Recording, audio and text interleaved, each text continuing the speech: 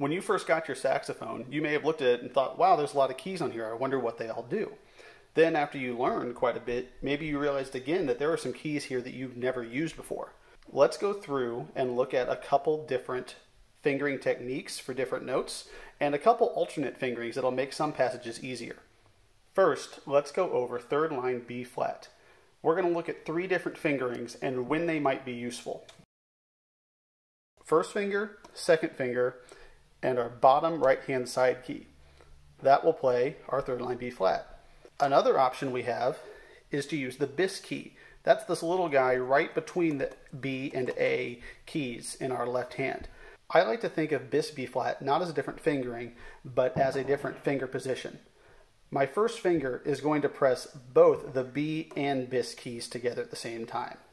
The third way that we can play B flat is with first finger in each hand, 1 and 1, or 1 and 4, depending on how you number your fingers. Which B flat you use is mostly personal preference, either for the player or the teacher. Personally, I like to use 1, 2, and the side key. I like to use the bis fingering when there's a flat in the key signature or there's a B flat in a passage that I have to play over and over again. 1 and 1 or 1 and 4 is a fingering that I very rarely use. It's a little less in tune than the other 2 options, and there's really very few times that I want to use this, mostly in an arpeggio. Let's move on and talk about chromatic F sharp. Our standard way of playing F sharp is 1, 2, 3, 5, with our middle finger in the right hand.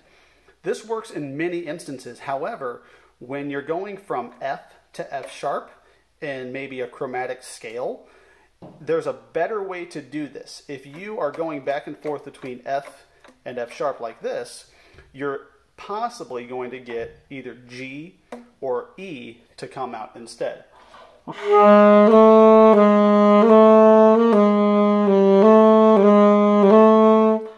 What we want to do instead is to play alternate F sharp or chromatic F sharp.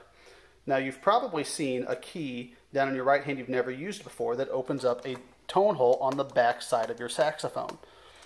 The way we use that is to actually put the F natural fingers down, 1, 2, 3, 4, and then use our ring finger to hit that key that we've never used before.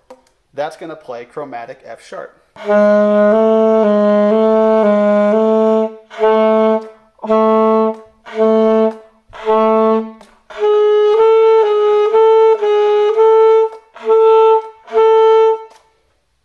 Similar to chromatic F sharp, we also have a different way to play C when going back and forth between B and C.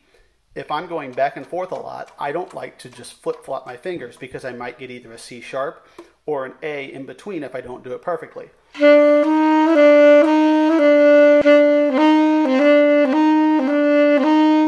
Instead, I can press the B key and the middle side key in my right hand with the side of my right hand. That will then play C.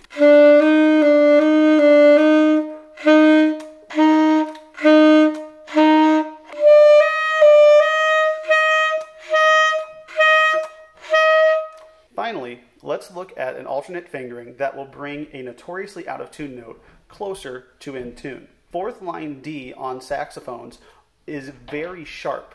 This is a problem because a lot of bands tune to concert F, which on alto saxophone is that fourth line D. The way to fix this, the way to bring it closer in tune, is to play that D, but then add the low B natural key, your inside left pinky key, to bring that down. Listen as I play it without the fix and with the fix.